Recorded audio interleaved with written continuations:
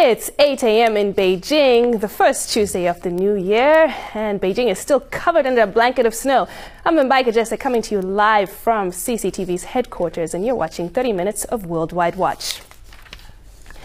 Tajikistan president says his country supports Iran's plan for the peaceful use of nuclear energy. He made the comment as his Iranian counterpart began an official visit to Tajikistan on Monday.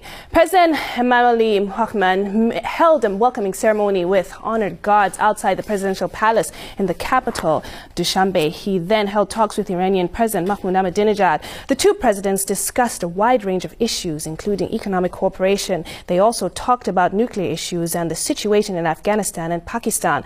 The talks were followed by a ceremony where the presidents and officials signed a number of agreements on cooperation in the fields of energy, transport, agriculture, tourism, mining and dam construction.